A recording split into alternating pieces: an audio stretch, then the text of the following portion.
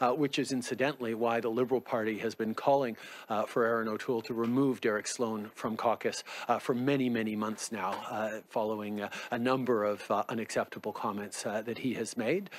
We are pleased that Erin O'Toole has finally decided to take leadership, and we'll see how that unfolds. Oh, pull it up, Jamie. Erin O'Toole has edged closer to the left with his latest virtue signal. He's pleased JT blackfaced with his actions and will be awarded with good press from the mainstream media. What did Sloan do?